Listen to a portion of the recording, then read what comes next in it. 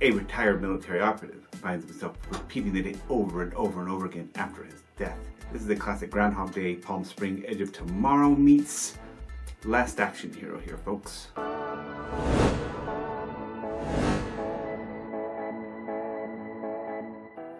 Hi-ho everybody, it's the Gringo Scott here today, and now we're getting right into my overall opinion. Let's start off with the negative, shall we? I would say not negative per se, but don't expect, just be aware it's kind of action-packed movie. Don't expect deep walks on the beach, major character development, major history of each character. You just kind of got to know that this guy has got to defeat these stages, quote-unquote, by killing guys and getting to that boss that keeps trying to kill him. That's basically what it is. It's a very basic kill. John Wick. I mean, I don't know much about John Wick, do you? I don't think anyone does. Expect from this genre, as we all know, this genre is very known for being a bit repetitive. However, this movie does do pretty good at not making it too repetitive. They're quite clever how they do it. But we all know the genre. It's going to be a little repetitive because the day keeps repeating. Think about them, poor guys. And now's the time where I get a life lesson from the movie that helps us build a better life worth living. This movie, like all repetitive timeless movies, brings up the theme of enjoying the process, not the end goal.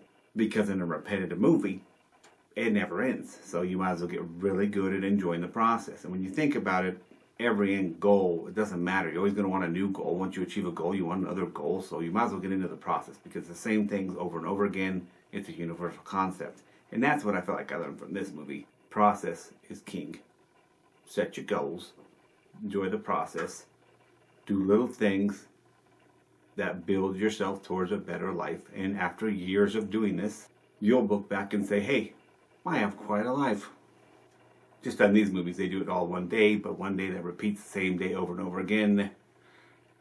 Oh, I don't know, for 10 years. Kind of the same thing, just not as boring and repetitive. Hey guys, that's just my opinion on this matter. Take what you want, leave the rest, okay? I'm just a guy. And jumping into the positive. Fun movie, creative take on time loop genre, for sure. Like, really cool, some of the things they do. Some great tunes from the 70s. Well, two actually. Boston and Badfinger. It's really cool. It's the classic music playing, kind of mellow 70s music playing while they're killing and taking out guys. I really think that's cool. That's always fun to do. It's like the contrast. Good Will Hunting did that.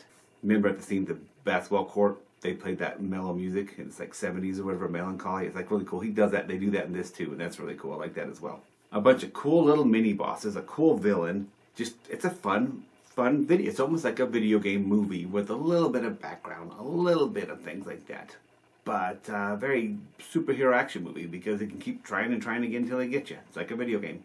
Overall, I am honestly surprised and happy that Hulu pulled this out of its hat. Yeah, it lacks any real meaning, okay? It's more of Edge of Tomorrow than Palm Springs or Groundhog Day. There's not like real profound thing that you discover. You just figure he's got to reach this goal and kill these guys that are irritating that keep trying to kill him. Don't expect some super deep movie, like I said.